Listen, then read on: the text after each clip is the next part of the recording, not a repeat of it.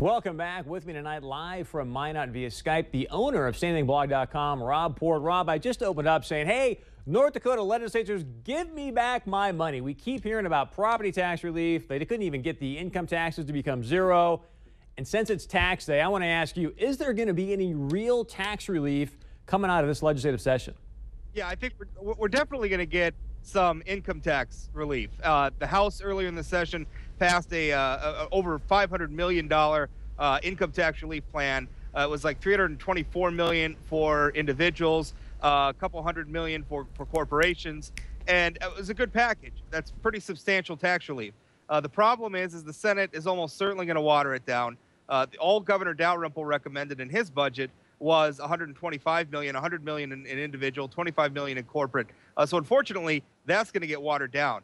As for the rest of it, you know, I look at this property tax plan, and really all I'm seeing is a shift in spending.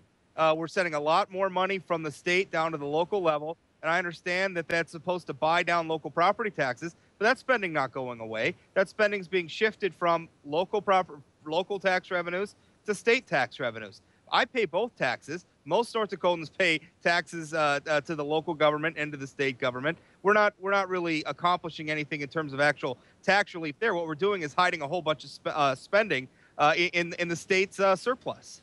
How did they not get the message after Measure 2? I mean, I just said in the first segment, I feel like North Bismarck at times just treats us, the people of North Dakota, like a bunch of rubes. Like, oh, yeah, we'll deal with you guys later. I mean, what's it going to take for them to finally get the message and create a program of real, true property tax relief?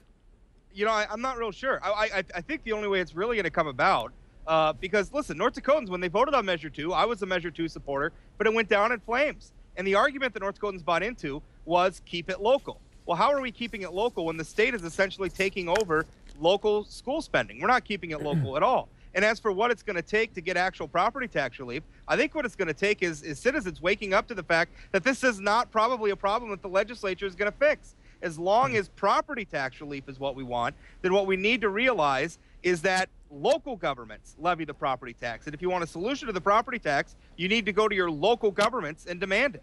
So you just mentioned keeping it local. Senator Cook stripped a bill that was going to give money back to the local governments out in western North Dakota to help with some of the needs that they have. In one of your posts, you actually sort of agreed with what he was doing.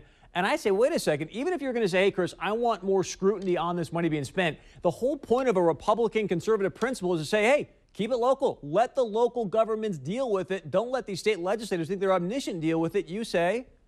Well, first of all, those are statewide tax dollars. Now, we can agree or disagree about whether or not those tax Rob, let me interrupt you. Sir, let me interrupt you, because here's the reason they're statewide tax dollars is because of the tax formula that's being used. The state government keeps going, give me more, give me more, give me more. I'm saying they need to change the formula so there's more money going to these local townships, the local counties, cities. That's going to make the difference.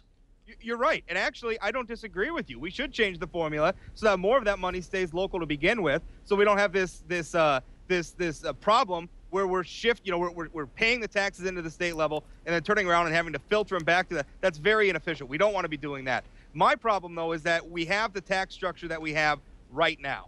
And under the tax structure that we have right now, those are statewide tax dollars. And before we go throwing them out into the West, and listen, I agree with local control, but elected local officials are politicians too. They're not above exaggerating needs. They're not above some self-serving grandstanding. And honestly, I mean, I look at some of the things like in the city of Williston, for instance, they can't keep up with infrastructure. They can't keep up with sewer. They can't keep up with the basic functions of government. Yet the citizens there passed a referendum to increase the sales tax. They committed it to the Parks District and then built a gigantic rec center.